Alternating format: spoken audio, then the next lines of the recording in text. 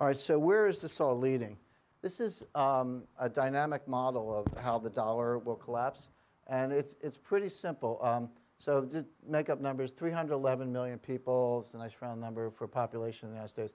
I have case one, case two. For any of you who are physicists, deal in fissile materials or other dynamic critical state systems, this will all seem like very familiar stuff. So T is a threshold. T is a level where that's my threshold. So when I see somebody act in a quantity greater than T, I act.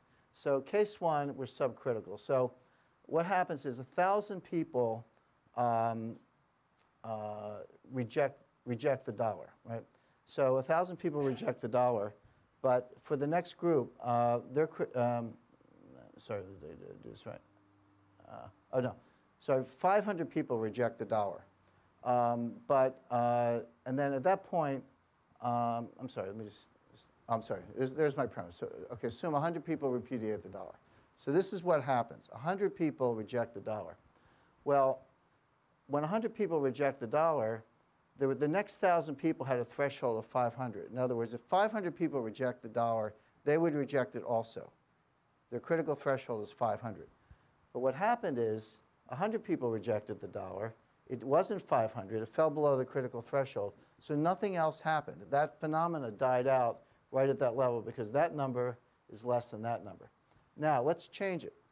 And I'm only going to change two variables. I'm going to make the 500 100 over there, and I'm going to make the 10,000 1,000. But the bottom three are the same. Everything else in this system is the same.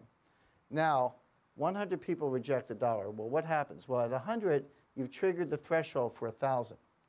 So now 1,000 people reject the dollar. At that 1,000, you've triggered the threshold for 1,000,000. Now 1,000,000 people reject the dollar. Now the next threshold was 100,000. Well, we had 1,000,000, so we're over that. So now 10 million people reject the dollar. At 10 million, you've hit the next threshold, 100 million. The next threshold was 50. We crossed that with 100, so 200 million people. In the aggregate, the entire population of the United States rejects the dollar. This is exactly like you're in a movie theater, and 3 people get up and they run out. And you say, that's odd. But you sit there, like your threshold is higher than 3. You think it's odd, but you don't want to get up and run out yourself. But now you're sitting there, 10 people run out. You're like, something's up. They know something I don't know. The place is on fire. I don't know. I'm out of here. In other words, there's an example where at 3, you haven't hit my critical threshold, but at 10, you have. So it's exactly like everyone running out of a crowded theater. It's exactly what happens in a chain reaction. You know, a 35-pound block of uranium in a cube is pretty harmless. You'd have to eat it to get sick.